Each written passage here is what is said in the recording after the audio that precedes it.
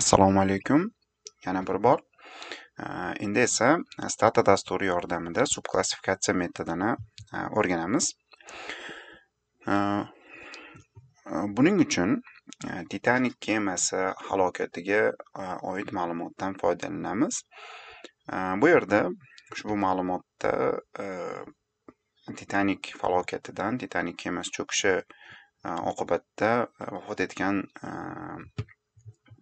yo'lovchilar haqida ma'lumotlar berilgan va ularning klasslari haqida, ya'ni birinchi klass yo'lovchilarda o'lim darajasi qanday bo'lgan, ikkinchi klass yo'lovchilarda o'lim darajasi, ya'ni tirik qolish ehtimolligi qanday bo'lgan, uchinchi klassda va hokazo, va albatta ekipaj a'zolarida o'lim darajasi yoki tirik qolish darajasi qanday bo'lgan. Ko'rib turganingizdek, birinchi klass a'zolarining qariyb 62% yoki 62,5% tirik qolgan, 37,5% vafot etgan. Ushbu ko'rsatkich ikkinchi klass uchun 41 ga 58, 44 ga 58,6. Afsuski, uchinchi klass vakillari uchun bu 25 ga 75, ya'ni uchinchi klass yo'lovchilarining demak har 4 tadan bittasi omon qolgan, har 4 tadan 3 tasi esa vafot etgan. Ko'rib turganingizdek, birinchi klass vakillarining o'limdan ko'ra, demak, tirik qolish ehtimolliklari ancha baland. Va bu o'sha davrda ham yaqinlarigacha, hozir ham albatta shunday bir nazariyani ilgari suradiki, demak, qutqaruv qayiqlari taqsimlanayotganda umuman tirik qolish nuqtai nazaridan avvalambor o'sha birinchi klass yo'lovchilariga e'tibor berilgan degan nazariyani ilgari suradi. Xo'sh, bu qanchalik to'g'ri? Demak, dakni quyidagicha belgilab olishimiz mumkin. Demak, yo'lovchining qaysi klassdaligi va uning tirik qolishi. Bu yerda albatta biz oson xulosa chiqara olmaymiz mana bu jadvaldan. Mana bu jadvalda hozir xuddiki bizda shunday taassurot qoldiradi. Birinchi klass yo'lovchilari, demak, birinchi klass bo'lish sizni 62% ehtimollik bilan tirik qolishingizni kafolatlayapti. Xo'sh, bu qanchalik to'g'ri? Afsuski, bu yerda ma'lumot hozircha yetarli emas, ya'ni faqat klass yo'lovchilari va tirik qolish darajasi haqidagi ma'lumot yetarli emas, chunki biz o'sha paytda qutqaruv qayiqlarini taqsimlanayotgan paytda yana boshqa omillar ham hisobga olingan, xususan gender, masalan ayollar, erkaklar va yosh. Masalan, o'sha paytda yosh bolalarga va ayollarga ko'proq qutqaruv qayiqlari prioritet sifatida berilgan bo'lishi mumkin. Va bu bizni, demak, shunchaki klass va survival rate, ya'ni tirik qolish darajasini korrelyatsiyasidan xulosa qilishdan tiyiltiradi. Zero mana bunaqa ikkita confounderlar mavjud, gender va yosh degan confounderlar mavjud. Bularni hisobga olishimiz kerak. Va bu confounderlarni hisobga olish orqali, demak, tasavvur qilamiz, boshqa omillar ta'sir qilmaydi. Natijada biz conditional independence assumptionga erishishga harakat qilamiz. Esingizda bo'lsa, agar biz barcha relevant birga o'zgaruvchilarni, confounderlarni yoki inglizchasiga covariatesni hisobga oladigan bo'lsak, biz conditional independence assumptionni yoki bo'lmasam shartli mustaqillik farazini qanoatlantira olar edik. Keling, ma'lumotga qaytamiz. Mana bu do faylda, bu misol aslida Scott Cunninghamning Causal Inference degan kitobidan keltirilgan. Ushbu datani mana bu GitHub linkdan yuklab olamiz. Buning uchun use komandasidan foydalanamiz. Demak, STATAning asosiy oynasiga qaytadigan bo'lsak, mana bu yerda o'zgaruvchilar, bu yerda 4 ta o'zgaruvchi belgilangan ekan, klass ma'lumotlari. Keling, ma'lumotni ko'raylik. Uchun browse qilamiz mana. Klass ma'lumotlari: yoshi, erkak, ayol va survived. Ya'ni tirik qolganmi yoki yo'qmi degan o'zgaruvchilar berilgan. Bu yerda ba'zi o'zgarishlarni amalga oshiramiz. Avvalambor female va male degan o'zgaruvchilar yaratib oldik va ularga label qo'ydik. Male, female degan. Oldingi darslarda albatta bu buyruqlar bilan tanishganmiz, shuning uchun ortiqcha to'xtalib o'tirmayman. Demak, yana bir marta browse qiladigan bo'lsak, mana male, female degan variablelar yaratildi va ularga male, female degan labellar qo'yildi. Xo'sh. Subklassifikatsiyani biz nazariy jihatdan ko'rdik, lekin amaliy jihatdan qanday amalga oshiriladi? Bu yerda ikkita demak confounderlar mavjud, jins va yosh. Yoshlar ham adashmasam ikkita guruhga bo'lingan.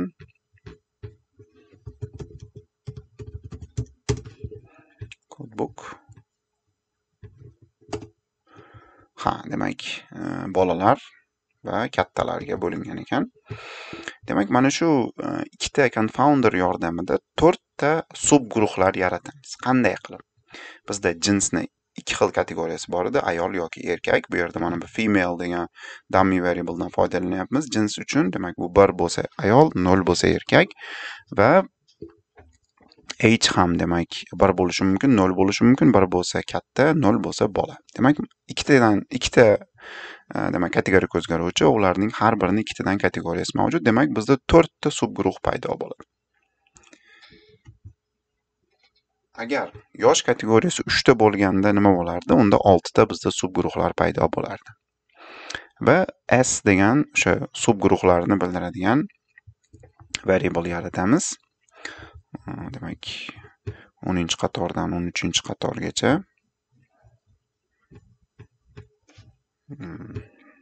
Mana tabulate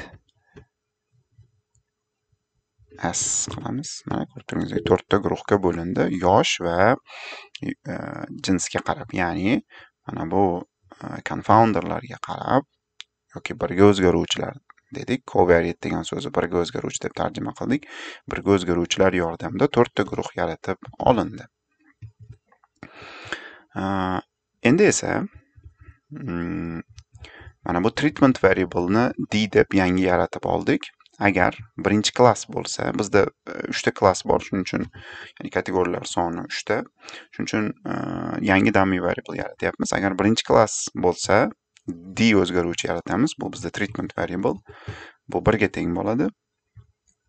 Agar birinchi klass bo'lmasa, u bo'lishi mumkin crew member, ya'ni ekipaj a'zosi yoki bo'lmasam ikkinchi klass yoki 3-klass bo'ladigan bo'lsa, unda 0.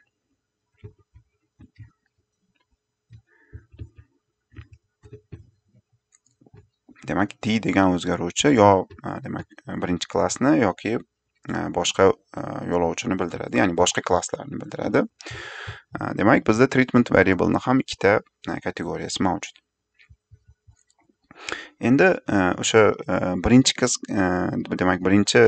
klassda demak tirik qolish ehtimolligini ko'rsak, mana bu 17-qatorni yozsak, tirik qolish ehtimolligi chiqadi. 62%. Buni yuqorida ko'rib o'tdik.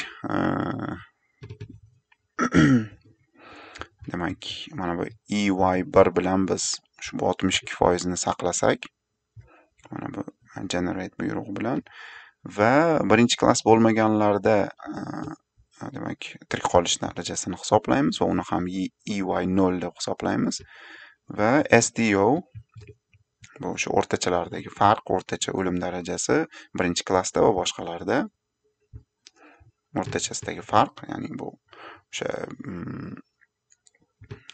simple difference in outcomes degan ma'noda STO deb olindi. Va ushbu farqqa e'tibor beradigan bo'lsak, ya'ni birinchi klass va boshqalarning tirik qolishi orasidagi farq 35% ni tashkil qilyapti. Biz buni oldinroq ham ko'rib o'tdik. Ya'ni mana bu yerda 62 dan 37 ni ayiradigan bo'lsak, o'sha natijaga kelamiz. Demak, birinchi qadamda biz subguruhlar yaratdik, outcome variable ni yasab oldik va dastlabki o'rtachalar orasidagi farqni ko'rib chiqdik. Endi esa birinchi mana bu e1 natijalarini tashlab yuboramiz va har bir guruh bo'yicha omon qolish darajasini belgilaymiz. Mana bu summarize degan buyruqni qisqartirilgani. Summarize survived tirik qolganlar birinchi subguruhda ta'sir guruhidagilar uchun, ya'ni bu yerda D o'zgaruvchimiz birinchi klassmi yoki yo'qmi degan savolga javob beradi. Demak, bizda ta'sir guruhi birinchi klass. Demak, agar birinchi subguruhdagilar va ta'sir guruhidagilar ham ta'sir guruhida, ham birinchi guruhda bo'lsa yo'lovchi, demak, tirik qolish ehtimolligi qanday? Va natijani EY11 bilan saqlaymiz va ushbu EY11 ga average survival for male child in treatment deymiz. Esingizda bo'lsa, birinchi guruh bu demak erkak bolani bildiradi. Demak, bu va bu D1 ga teng bo'lganligi uchun bu treatment grupda. Xuddi shunday, demak, yana summarized buyrug'idan foydalanib, controldagilar uchun hisoblaymiz. Male child for control va o'rtachadagi farqni hisoblaymiz. Mana bu EY10 bilan yuqoridagi EY11 bilan o'rtachadagi farqni hisoblaymiz va ushbu farqni, demak, difference in survival male children. Demak, hozir biz S1 uchun, birinchi guruh uchun demak tirik qolish ehtimolligini hisoblab chiqdik, ya'ni farqni, tirik qolishdagi farq treatment guruhdagi va kontrol guruhdagi, ya'ni treatment, yana eslatib o'taman, bu birinchi klass, kontrol guruh esa boshqalar. Demak, ushbu birinchi S1 uchun survivaldagi farqni hisoblab oldik. Xuddi shu ishni endi ikkinchi guruh uchun, uchinchi guruh uchun, to'rtinchi guruh uchun amalga oshiramiz. Demak, barcha guruhlar uchun amalga oshiramiz. Buyruqlarga to'xtalib o'tirmayman, chunki aynan bir narsa faqat ikkinchi, uchinchi, to'rtinchi guruhlar uchun. Demak, farqlar. Bizda 4 ta farq hosil bo'ldi. Qayerdan keldi bu farq deydigan bo'lsak, mana biz mana bu yerda guruhlarni tuzgandik. Har bitta guruh uchun farqlar. Demak, mana bu yerda biroz xatolik ketgan bo'lishi mumkin. S1 bizda female va age 1 edi. Ya'ni female, bir daqiqa.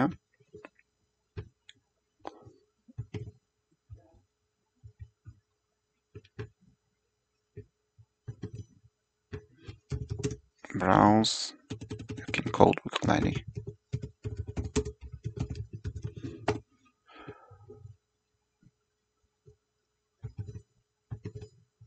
Demak, bu yerda ayol va demak age ni code book qiladigan bo'lsak,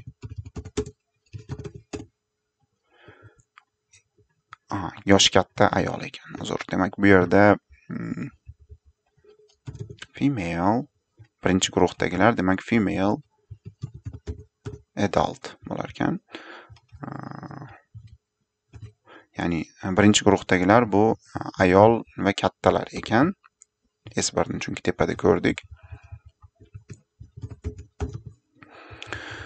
Mana shunday, demak, o'zgartirib qo'ydik va ushbu farqlarni hisoblab chiqdik. Guruhlar 4 ta guruh bo'yicha, 4 ta subguruh bo'yicha treatment guruh va kontrol guruhdagi o'rtachalar farqlarini hisoblab chiqdik. Endi esa har bir guruhda nazorat guruhdagilarning sonini sanab chiqamiz. Har bitta subguruhlar bo'yicha mana bu S yaratdik-ku. Mana shularda nazorat guruhdagilarning sonini sanab chiqamiz. Uning uchun count degan buyruqdan foydalanamiz va umumiy nazorat guruhidan qat'iy nazar nazorat guruhdagilar sonini sanab chiqamiz. Bu yerda demak umumiy nazorat guruhidagilarni, ya'ni birinchi klassda bo'lmaganlarning soni 1876 ta ekan. Buni qayerdan oldim? 1876 va har bir guruhdagi natijalar. Birinchi guruhda 281 ta, ikkinchi guruhda ikkinchi nazorat guruhida 44 ta, uchinchi nazorat guruhida 1492 ta, demak, va to'rtinchi nazorat guruhida 59 ta ekan. Ushbu raqamlardan foydalanib vaznlar yasaymiz. E'tibor bering, nazorat guruhining vaznlari bular. Nazorat guruhi va boyagi tepadagi subguruhlar yordamida vaznlar umumiyga nisbatan foizlari hisoblandi. WT1, WT2, WT3, WT4 degan vaznlar ishlab chiqildi. Va mana shu 4 ta vazn, e'tibor bering, yana bir marta qaytaraman, nazorat guruhining vaznlari yordamida mana bu farqlarning o'rtachasini topamiz. Bu yerda vazn vazifasini mana bu nazorat guruhining vaznlari bajaradi. Demak, birinchi farq uchun birinchi vaznni ko'paytiramiz, ikkinchi farq uchun ikkinchi vaznni, uchinchi farq uchun uchinchi vaznni, to'rtinchi farq uchun esa to'rtinchi vaznni ko'paytiramiz. Va yangi W8 degan o'zgaruvchini yaratib olamiz. Va mana shu o'zgaruvchini agar demak oldingi o'rtacha bilan solishtiradigan bo'lsak, W8 ni e'tibor bering, yangi mana bu vaznli o'rtachamiz endi 0,18 19 deylik, 0,19, oldingi eski o'rtachalardagi farq esa 35% ni tashkil qilardi. Ya'ni xulosa qanday o'zgaryapti? Demak, oldingi o'rtachamiz aytayotgan ediki, oddiy o'rtachamiz, o'rtachalardagi farq aytayotgan ediki, agar birinchi klassda bo'lsangiz, demak, omon qolish ehtimolligi qolganlarga nisbatan 35% yuqoriroq degan edi. Hozirgi yangi o'rtachamiz aytayaptiki, yo'q, bunchalik emas. 2 barobar kamaytiryapti magnitudani. Yo'q, agar siz birinchi klassda bo'lsangiz, sizning omon qolishingiz 19% ko'proq. Lekin hali ham yuqori. Biz garchi bolalarni va ayollarni hisobga olganimizda ham hali ham yuqori. Hali ham demak sizni birinchi klassda ekanligingiz Titanikda omon qolish ehtimolligini 19% ga oshiryapti. Demak, biz mana bu confounderlarni hisobga olganimizda natija 35% dan 18% ga kamaydi. Yana bir muhim jihat, bu yerda biz yoshlarni ikkita guruhga bo'ldik, yoshlar va qarilar deb. Tasavvur qiling, yoshlarni yosh bo'yicha guruhlarga bo'lamiz. 11 yoshlilar, 12 yoshlilar, 13 yoshlilar va hokazo. Bunda nima bo'ladi? Bunda bizda birinchidan juda ko'p guruhlar paydo bo'ladi va masalan, demak, har bir guruh bo'yicha biz ham nazorat guruhida, ham ta'sir guruhida mavjud bo'lgan, demak, mavjud tadqiqot birliklarini topa olmasligimiz mumkin. Bu yerda faqat 4 ta guruh hosil bo'ldi. Lekin tasavvur qiling, har bitta yosh bo'yicha aytaylik 10 yoshdan boshlab 70 yoshgacha 60 ta guruh bo'ladi va gender bo'yicha ham hisoblaydigan bo'lsak 120 ta guruh hosil bo'ladi. Mana bunaqa esdan 120 ta hosil bo'ladi va natijada har bitta guruhda biz uchratmasligimiz mumkin. Misol uchun 70 yoshli ayol guruhida demak tirik qolgan bo'lishi mumkin, vafot etgan bo'lmasligi mumkin. Ya'ni ham bu yerda bizda treatment variable demak kechirasiz, demak bizda treatment variable birinchi klass. Men aytmoqchimanki 70 yoshli ayol demak ta'sir guruhida bo'lishi mumkin 70 yoshli ayol, lekin nazorat guruhida 70 yoshli ayol bo'lmasligi mumkin. Ya'ni 70 yoshli ayol guruhida demak ta'sir guruhida bor, nazorat guruhida yo'q. Ya'ni boyagi common support assumption buzilyapti. Aytdik, biz common support assumptionga ko'ra har bitta subguruhlarda albatta tadqiqot birliklari bo'lish kerak. Ham nazorat guruhida, ham ta'sir guruhida. Bu yerda ta'sir guruhida bo'lmasligi mumkin. Mana shu narsa curse of dimensionality deyiladi, ko'p o'lchamlilik tavqi la'nati. Agar bizda mana shunday guruhlar sonini ko'paytira oladigan bo'lsak, ham nazorat guruhi bo'yicha, ham ta'sir guruhi bo'yicha mavjud tadqiqot birliklarini uchratmasligimiz mumkin. Natijada esa mana bu curse of dimensionality ga uchraymiz.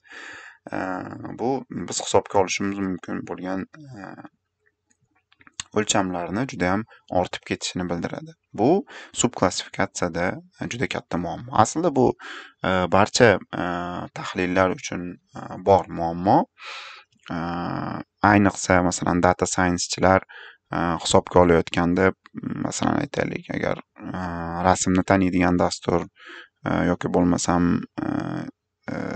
gapni tushunadigan agar dastur tuzilayotgan bo'lsa, juda ham ko'p demak faktorlar hisobga olinadi va mana shu course of dimensionalityga demak olib kelinadi. Ularning qiymatlari juda ham ko'p bo'ladi. Natijada mana shu course of dimensionality juda ham muhim, ayniqsa data scienceda va hatto data scienceda o'sha o'lchamni qisqartirish usullari ham mavjud.